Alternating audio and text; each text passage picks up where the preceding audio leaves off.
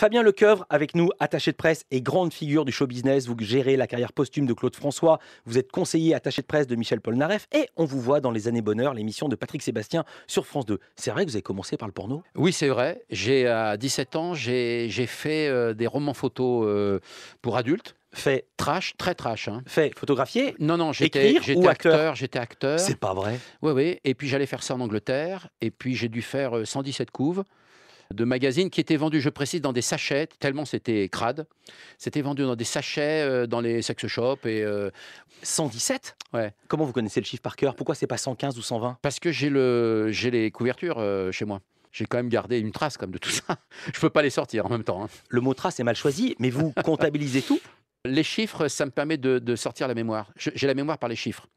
Si vous me donnez une date très précise, je vous sors un événement absolument qui est lié à cette date. Si je l'ai, bien sûr, enregistré, retenu. 5 juillet 62.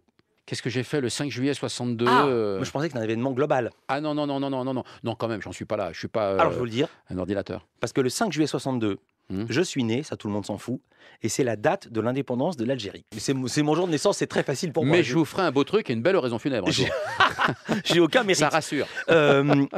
Est-il vrai, beaucoup moins joyeux, est-il vrai que vous êtes né aux côtés d'un frère jumeau qui est décédé à la naissance? Exactement, absolument, tout à fait. Voilà. Et est-ce que vous en êtes senti coupable? Beaucoup de jumeaux se sentent coupables d'être le seul survivant. Alors, je ne me sens pas coupable, mais en revanche, je cherche mon frère.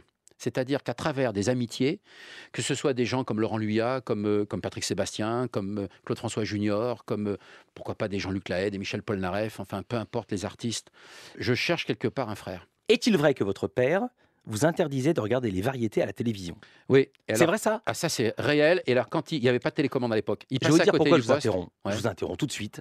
Parce que dans Marianne, je lis ceci: l'histoire semble être trop belle pour être vraie.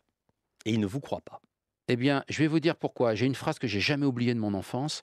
Mon père passait dans le salon, il y avait la télévision, il fermait le bouton, il disait: monte dans ta chambre faire tes devoirs, parce que c'est pas avec ces conneries que tu gagneras ta vie un jour.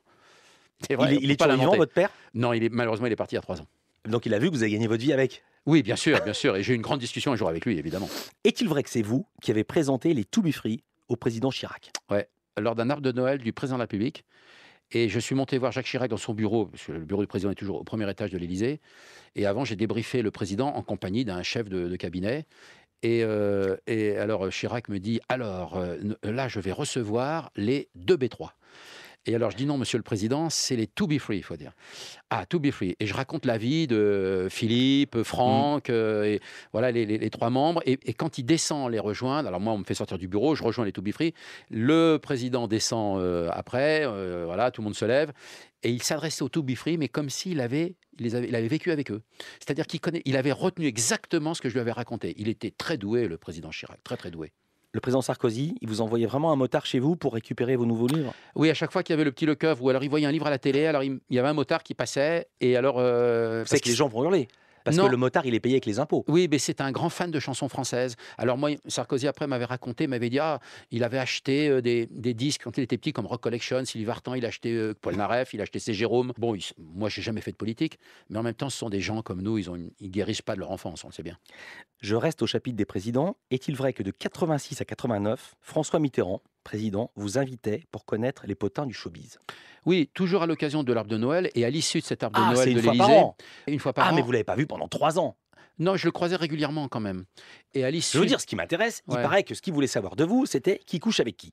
C'était exactement ça. Et alors, pendant les déjeuners comme ça, du midi qui se terminaient à 16h30, je me demandais ce qu'il avait un truc à faire l'après-midi, le président. Je me disais quand même, on est président de la République. Alors, il voulait savoir. Alors, je racontais si Nathalie Baye avait quitté John Hallyday, si Jim Monson était toujours avec Richard Berry, enfin les potins de l'époque.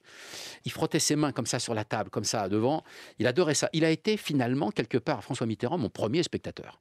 Merci beaucoup, Fabien Lecœuvre, d'être venu nous voir ici, à Franceinfo. C'est toujours un bonheur.